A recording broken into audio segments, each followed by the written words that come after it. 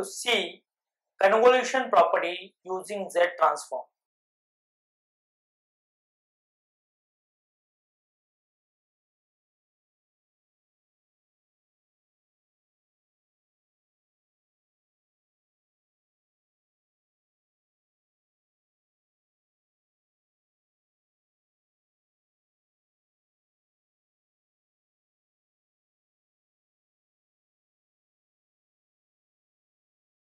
It states there are two signals. If x1n has ZTransform x1z with ROC R1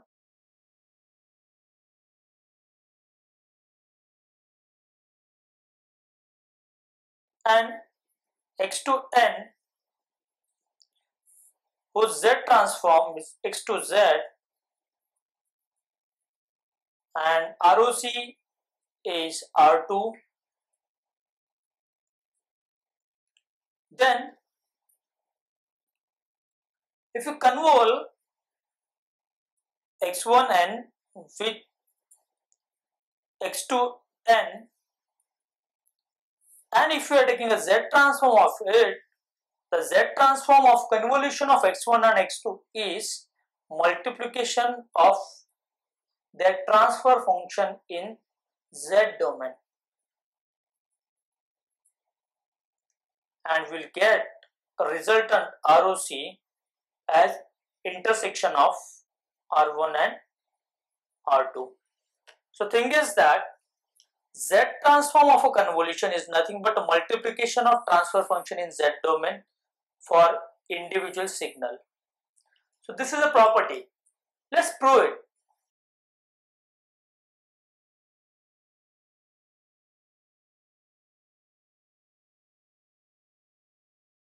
Since we know convolution of two signals x1n convolve x2n is nothing but summation k varies from minus infinity to infinity x1 k into x2 n minus k. So this is nothing but a definition of convolution.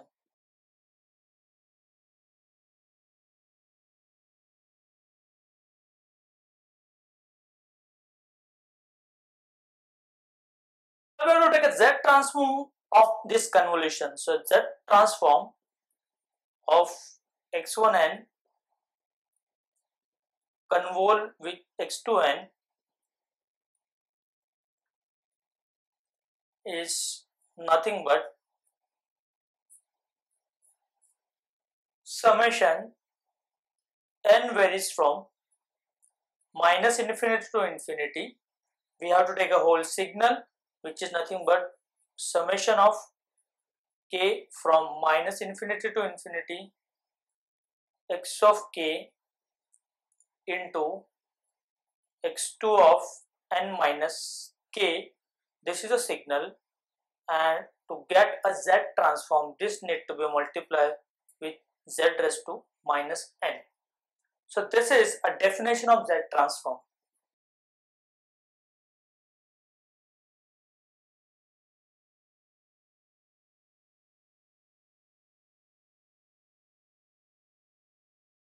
Now we have to smartly select the summation and a signal from these two summations. So what we will do, we will take summation k varies from minus infinity to infinity x of k separately with respect to another summation which is n minus infinity to infinity x2 of n minus k into Z raised to minus n. Here we will change the index, meaning if you put n minus k with some variable m, This implies n is nothing but k plus m, and n minus k is m, so there won't be any change as far as the limits are concerned. So here I can say, despite of changing the index, m varies from minus infinity to infinity.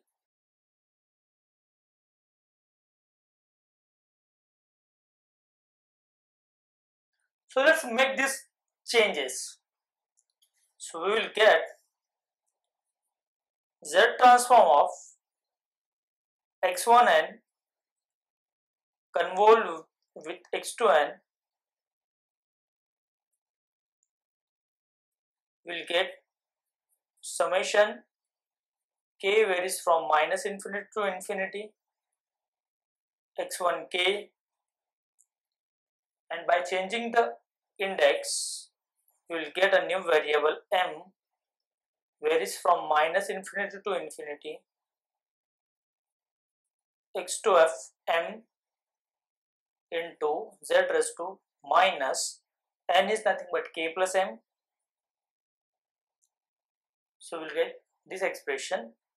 Ultimately, if we simplify this, we will get summation k varies from minus infinity to infinity x1k into z raised to minus k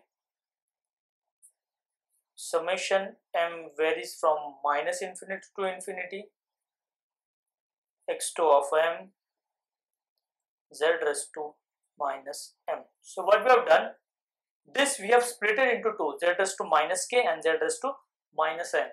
Now if you see carefully, these two are nothing but definitions of Z transform. Here the signal is x1, here the signal is x2. So I can say this is nothing but x1z multiplied by x2 of z. So Z transform of convolution of x1n with x2n is nothing but x1z into x2 of z.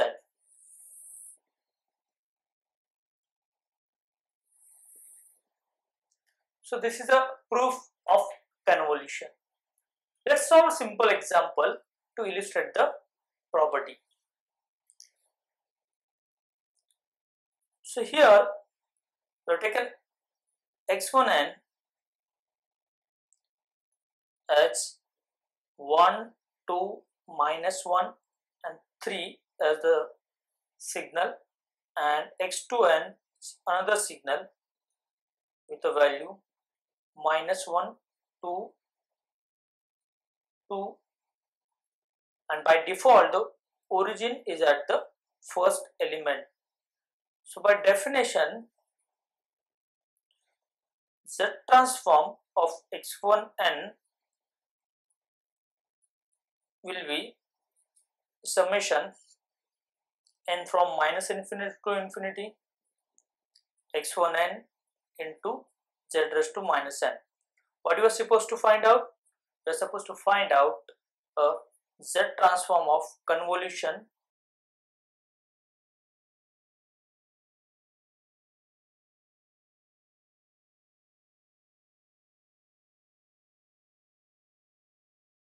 x1n and x2n. So we know the property. What we have to get? We have to get an individual Z transform, and then simply we need to multiply to get a Z transform of convolution of these two signals. So by definition, this will be the Z transform. Since it is starting from a 0, 1, 2, 3, only 3 indices are there. So we can say it's a 1 into Z raised to 0 plus 2 into Z raised to minus 1 minus 1 into Z raised to minus 2 plus 3 into Z raised to minus 3. So if you simplify this, we will get 1 plus 2Z inverse minus Z raised to minus 2 plus 3 Z raised to minus 3 as x1z which is nothing but convolution of x1n. Now let's find out a Z-transform of second signal. So once again, by definition, Z-transform of x2n is nothing but summation n varies from minus infinity to infinity x2n into z raised to minus n. So once again, for the second signal, starting from n equal to 0 and go up to n equal to 2. So we will have minus 1 into z raised to 0 plus 2 into z raised to minus 1 plus 2 into z raised to minus 2, and simplification will give us minus 1 plus 2z inverse plus 2z raised to minus 2 as x2z. Second equation. So if you multiply 1 and 2,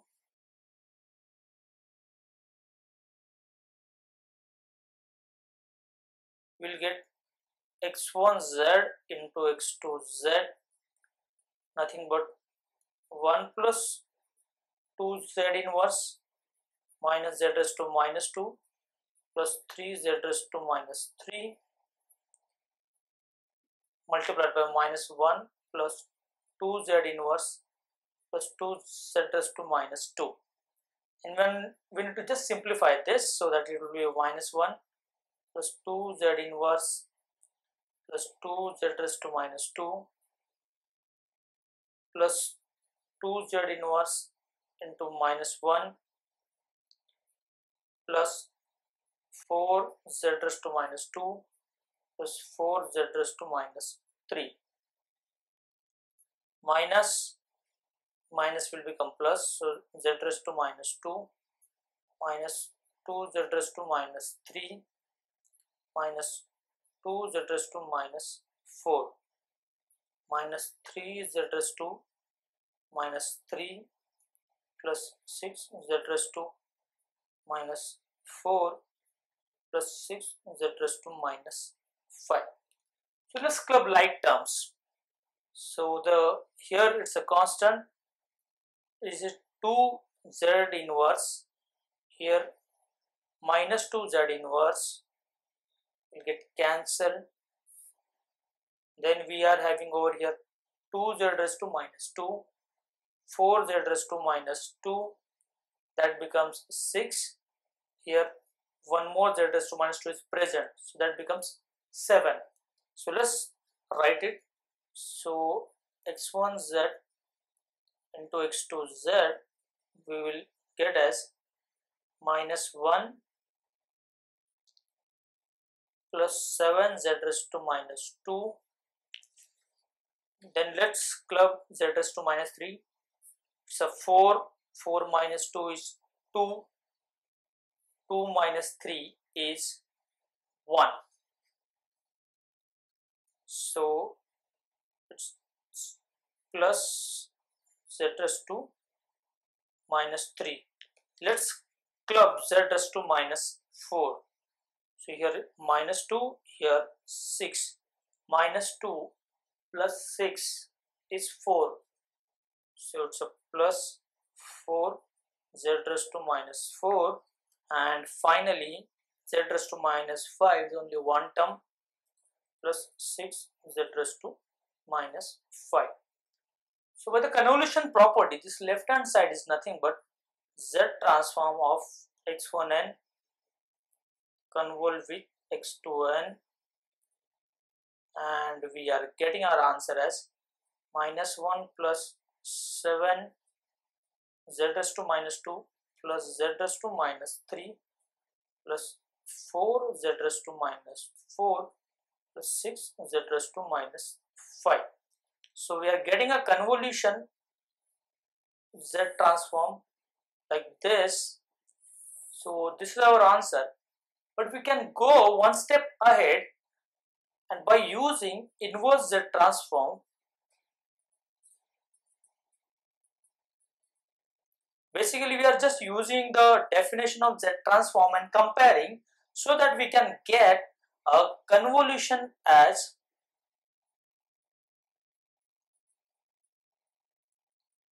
see, it's a -1. Basically, it's a -1 z raised to 0. So it's the first element. So we are getting here is -1 and origin is over here. Then here's a 7, but z raised to -2. That means it's a third element rather. If we're starting our index from 0, that means z inverse is missing. So that is 0. Then here it's a coefficient 7. Likewise 1, 4 and 6. So basically we are getting a convolution like this, which we can verify with a tabular method as well. So let's quickly verify this. So what we are having here, x1n. So x1n I'll write over here. Rather I'll write x1n, which is 1, 2, -1, 3, and I'll write x2n over here, which is -1, 2 and 2. So it's -1, -2, 1, -3, 2, 4, -2, 6, 2, 4, -2 and 6. And as we know, tabular method, we form a table like this and we are taking these diagonals.